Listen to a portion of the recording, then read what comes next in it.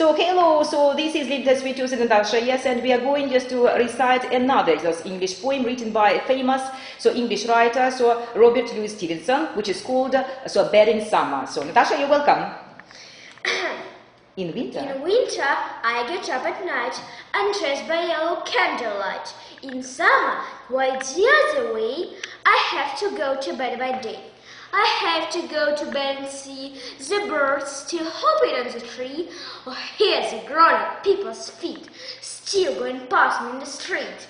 And does it not seem hard to you when all the sky is clear and blue, and I should like so much to play, to have to go to bed by day? So it was brilliant. Thank you, Natasha. So right, yes, guy. My pleasure.